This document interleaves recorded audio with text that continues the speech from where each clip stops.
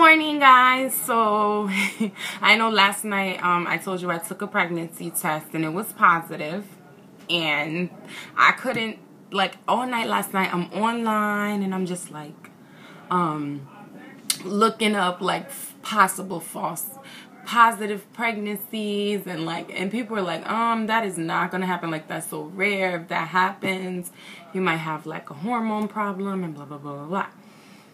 So I was like, whatever, I'm pregnant. And then I took 2 more tests this morning, and they're both positive. So, so I'm pregnant. I'm pregnant. That's unbelievable. Like, that's crazy.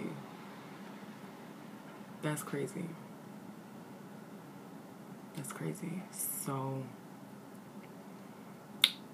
Maya's gonna be a mommy. So, if you guys have any tips to help me through this journey, or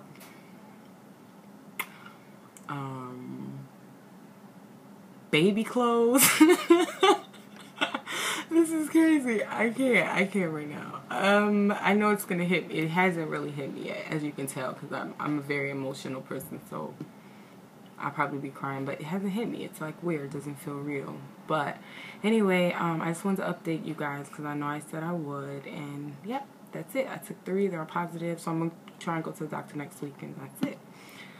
So we'll see. And I think I'm gonna try and do like pregnancy vlogs or whatever. So I think that would be really fun. So